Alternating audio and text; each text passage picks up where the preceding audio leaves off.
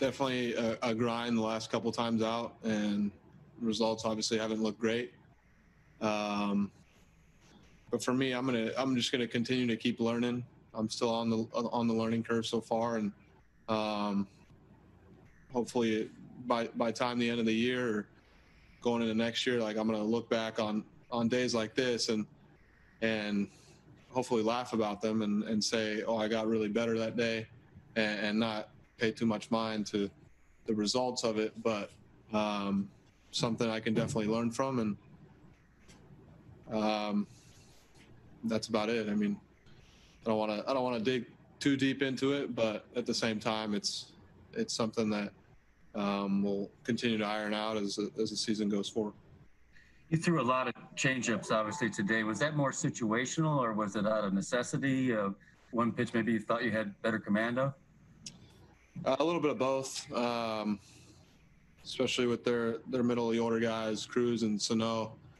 Um, Even I threw a lot to Kepler, I think, today too. But that was a pitch that, like I said, it's going to be there more often than not. And if I don't have my best fastball command or my curveball command, then that's a pitch I can fall back on.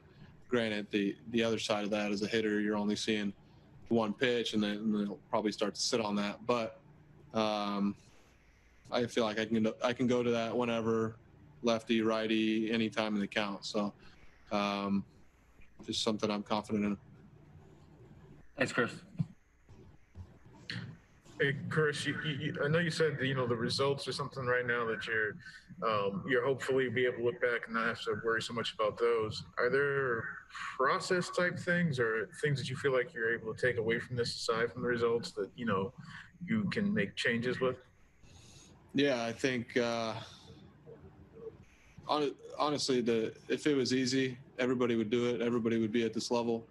Um, and I think that's the biggest takeaway. I don't want to beat myself too much about it, or beat myself up too much about it. But at the same time, there are some things I need to iron out. Like I said, the pitch count has been an issue lately, and that's just a factor of getting leadoff hitters out, getting ahead of guys, and you can rattle off a couple other things. But commend the bullpen for doing a great job after me today, keeping it there. Zuber came in, Franco with a really nice double play ball to keep it there, and offense battle today, and that was it. But like I said, I don't want to beat myself too much about it, but like I said, just a learning thing.